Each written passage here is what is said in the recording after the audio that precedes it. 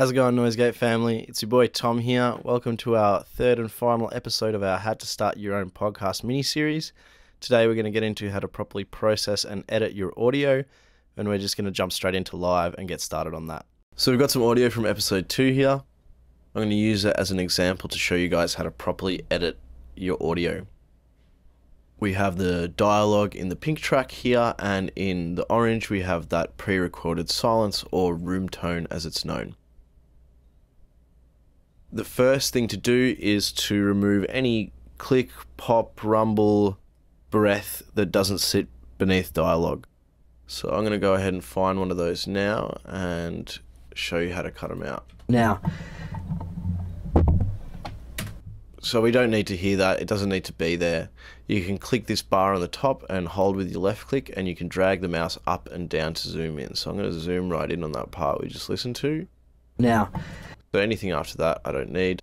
So you can just hold left click again and drag it across to highlight this area, then click delete. Then you want to add some fades on either side of the section that you just removed. And let's have a listen. Now. That mute button is... So that's okay, but we still hear me handling the mic after I say now. So I'm just going to grab this and make that fade a lot sharper. Now. That mute button is... And this is where the room tone comes into play. If I mute that room tone track... Now. That mute button is... It goes to complete silence, and this can be jarring. So we throw that in there. Now. That mute button... We can even bring this down a bit, the room tone. So this is our individual track gain right here. Now. That mute button is important because when you listen... It needs to be barely audible. Now. That mute button is important because when you... So that's a good level. So you want to go through and you want to do what I just did here, but for every single thing like that rumble. So I'm going to do that now and do a little time lapse for you guys, and I'll see you on the other side. Once you've done all the editing, your audio should look something like this. The next step is processing. We've made a podcast processing rack that you guys will be able to download from the Noisegate website. So you can download that one and just click, drag it, and drop it onto your dialogue track. We've preset all these parameters for you, but I'll go through what each thing does just so you're aware. An EQ removes unwanted frequency content from a recording. A compressor makes the loud parts quieter and the quiet parts louder. It evens out the volume throughout the whole recording. And the limiter is a tool that stops the volume from going past the threshold that you set. So in this case we've set it to -1, so it won't go past that volume. It helps tame any crazy peaks or anything like that. There's only one parameter that you'll need to change, and that's the threshold on your compressor.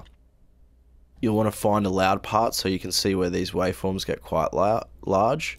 Find that if you go too close, there'll be a lot of bass in your voice. And you just want to get a little bit of that orange here in the middle, that gain reduction. You're going to have to move this one for every recording and for every different person because the dynamics of our voices change from person to person. Once you've set your threshold, the next step is checking your loudness. So if you press tab, it'll bring you to this screen, and you want to come over to this, which is your master channel, and you want to listen through the whole podcast and make sure that this number doesn't go past -1. It shouldn't because you have the limiter, but you never know what might happen.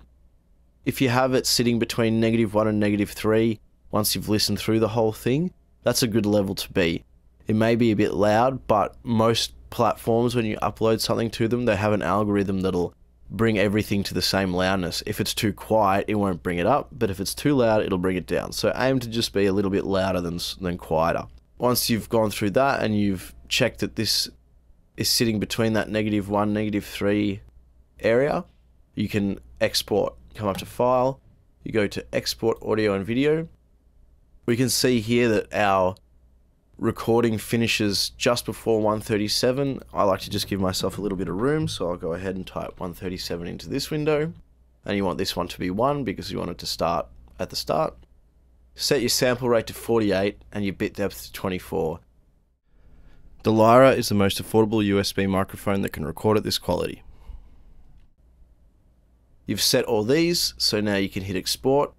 It'll tell you where you want to do it. I'll drop it on my desktop and overwrite this. We just wait for it to render. And your file will be sitting where you put it. So right here, this one here, you'll be able to use this and upload it to your chosen podcasting platform. What a wild ride it's been. We laughed, we cried, but most importantly, I think we learned something. If you got any questions, throw them in the comments section below. Thanks for watching, and always hit that like button for me.